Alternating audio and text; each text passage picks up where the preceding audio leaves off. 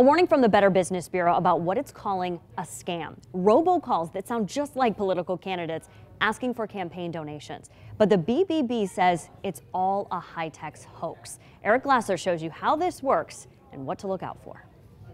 I've gotten 14 phone calls. 14. Like so many of us, Patricia Juhasz is sick and tired of being bombarded with unsolicited robocalls, many of them using familiar area codes. So it looks like it's a local number. Now, the Better Business Bureau is warning about what they call a scam that takes that sort of deception to a whole new level. Bryan Oglesby says in this highly charged political atmosphere, con artists are using bogus robocalls to prey on people's emotions, urging them to donate to a political campaign. In some cases, the recorded voice on the other end has been created by using artificial intelligence, making it sound just like the political candidate. And pretend to be someone that they're not. Oglesby says the call starts with an automated recording, urging the user to press a particular number to donate. As soon as that happens, a live person gets on the other end of the call to take your credit card information. Now what you thought was a political contribution is gone, and maybe worse. They can go and purchase many things online, and you can be out a lot more money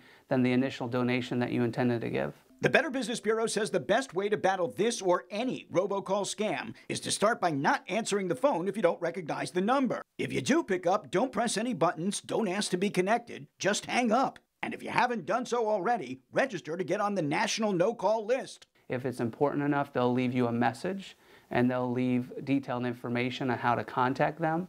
Scammers are not going to leave that information. If you do want to donate, the Better Business Bureau recommends being proactive, searching out a candidate's legitimate website or phone number and giving that way. They don't want to discourage people from donating. They just want to make sure that your hard-earned money goes to your favorite candidate, not a criminal.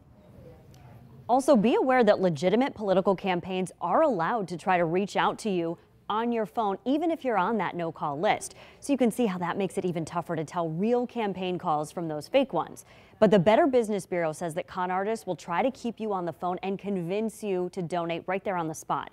Legitimate political campaigns, they say, will encourage you to do your homework, verify their information, and give when it's most convenient for you.